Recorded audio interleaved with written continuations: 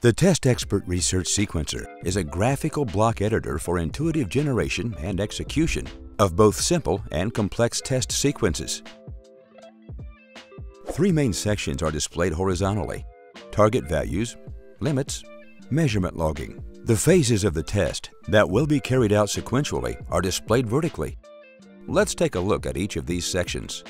With the target value, you define the commands. This is what the machine actively executes. These can be standard commands such as ramps, cycles, and controlled holds. Or you can add other interactions such as zero channels, set digital and analog inputs and outputs, or change PID settings.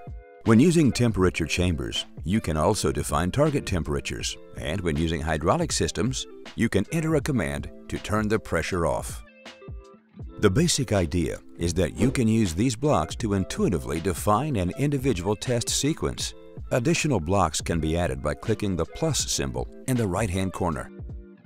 The editing functions allow you to copy and paste full phases, and you can also repeat certain sequences to generate loops. You can define individual limits for each single phase.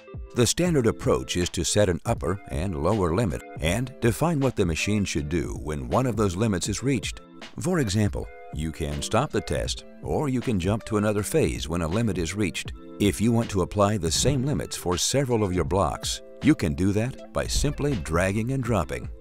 Under measurement value logging, you define how the test data is recorded. This can be through values per second, as mostly used in ramps or peak values, which are usually used in fatigue tests to reduce the total amount of data. Drag and drop functionality, similar to the limits, applies here. When the test is running, you can see which phase is currently being executed. You can also switch to the live overview to monitor your test.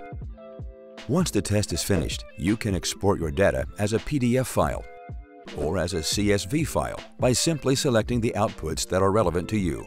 As you can see, the testXpert Research Sequencer is a simple and intuitive way to define individual testing procedures for simple as well as complex test sequences.